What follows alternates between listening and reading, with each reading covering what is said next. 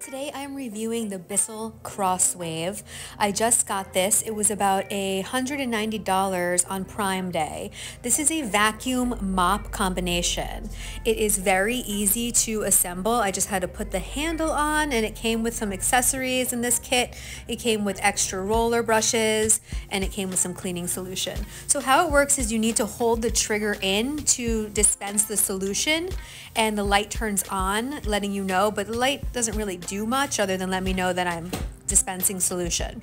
Then when you let go of the trigger, you are basically suctioning the water from the tile. Now this is porcelain floors, so I'm going over it a few times and I'm going to see. I recently had my floors professionally cleaned, so let's take a look, but that was like a couple of weeks ago.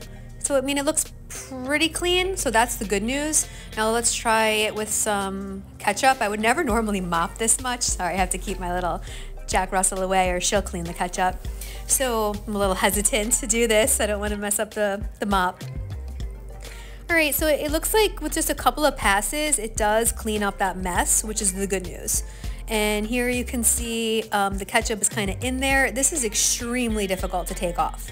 But you're supposed to take this off every time, and you can see the ketchup and there's lots of pet hair because again, this is a vacuum and mop. So I'm gonna need to clean this probably before, using it again. But this is extremely difficult to put back on. I put a new one in because I'm gonna try this on carpet. This works on area rugs as well, which is why I purchased it. But I have to say it is really hard to take this on and off and clean all of the components. So for that is a major downside. It's ridiculous. I can't recommend this based on the difficulty that I'm experiencing here. And my husband tried as well and he also had a hard time. So it's not just a me issue. So that's one of the major downsides. This took me a really long time to take off and on, and take a look at that. So it leaks. Every single time I've used this, it leaks. And so that's a really big downside. And also it leaves streaks as well. So that's another huge downside. So now I'm trying this on vinyl flooring with the multi-surface solution from Bissell. And yeah, I mean, it's fine. It's not gonna leave the floor super dry, but that's okay. I don't mind it drying naturally. I just don't want leaking and I don't want streaks left behind. And this machine does that. So it's also kind of clunky as well. I do like that it's cordless, but it is heavy and a little bit cumbersome to work. So now I'm gonna try it on an area rug. One of the main reasons I got this as opposed to some of the other brands was that you could use it. So you just switch the setting to area rug and I'm dispensing the solution, but look how hard I'm pushing.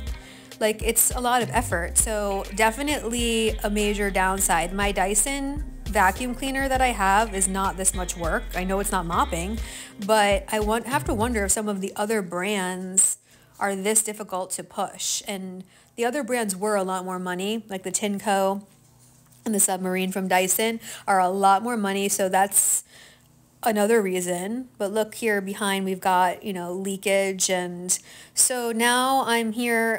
It has a clean water and a dirty water. So from this little mopping that I did, I got some dirty water.